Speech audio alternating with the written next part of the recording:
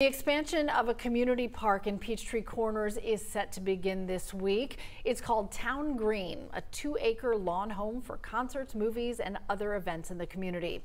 Peachtree Corners officials say certain sections of it are going to be closed throughout the winter months as they expand.